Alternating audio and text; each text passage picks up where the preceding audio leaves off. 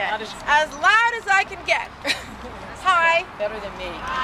Well, I'm a liquor official. My daughter, Mariel Official-Rich, is a student in Kita Hay. Wave your hand, Mariel. Mariel, wave your hand. Yay.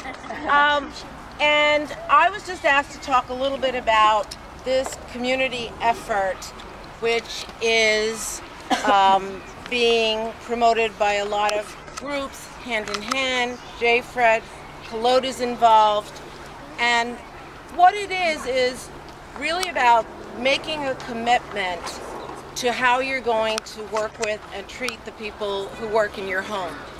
And I'm an employment lawyer by background, so I'm pretty aware of what all the legal requirements are, and hopefully most of you are too, and there are legal requirements, how you treat the people that work in your home.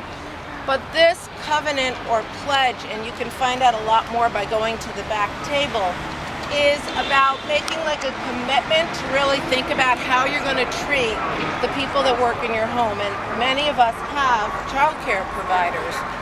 And what I think is really amazing about this covenant is, even though I'm pretty aware of what the laws are, is that like our society and our community does not really have a way for us to talk about how we want to treat folks, how we have a mutual sense of respect, how we can really aspire to do more than just the bare minimum wage.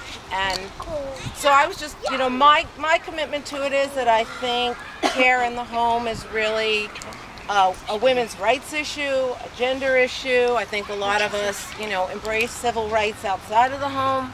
I think we need to pay attention to how we treat our home healthcare workers, child care, people who might clean in our home or work with our parents or elders.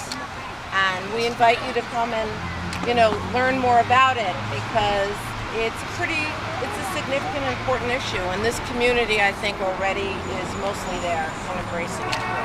So, thanks.